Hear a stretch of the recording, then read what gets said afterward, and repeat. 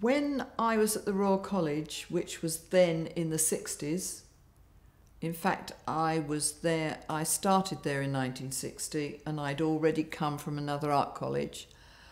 I was very aware that I was a new designer, creating new and wanting to create new. I was then, at that very first time, absorbing what was going on in pop art with David Hockney or Peter Phillips, you know, the English artists, and also Lichtenstein and Andy Warhol. So I was influenced by those designs as far as my textiles were concerned. And when I tried to sell my textiles, people would say they're far too extreme and we can't use them. So I, in fact, then ended up going to friends who were sympathetic to show me how to make dresses, because my designs were considered not commercial enough.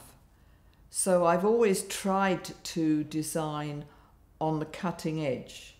And of course then when you get to you're being 70 odd, you don't feel cutting edge anymore, and you show things and people think they were done today and they were in fact done 40 years ago.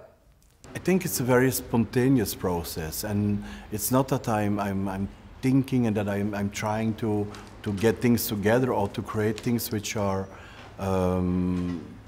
should be shocking or different or special. No, it's a very spontaneous process, and it's all happening during the period that I'm making the collections. And it's also the fact that I try to push myself forward, and then you sometimes also are breaking certain rules, and you try to get in new ideas or get new associations or make new combinations, and that is how I work all the time, in fact.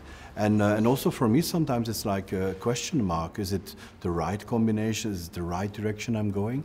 But it's more a spontaneous process than a kind of process which is happening in my head. It's really happening in my body. It's happening when working with colors, working with fabrics, and that's how it is evolving all the time.